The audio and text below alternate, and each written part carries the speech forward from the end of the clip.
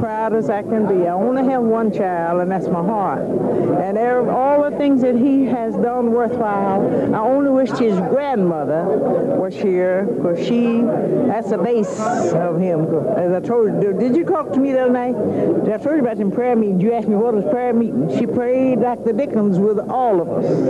And he has done the things that she wanted us to do. And then his father was another. I wished he was here. But I'm sure they know about it. I'm happy as the Lord.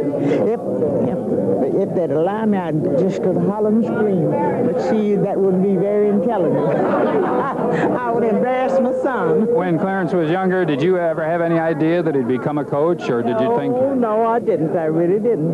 Because he's always said he's going to be a doctor. Yeah. But I told him it didn't take all that chemistry and stuff that he had to doctor football or basketball. That's right. Well, he found the right thing, though. Yeah.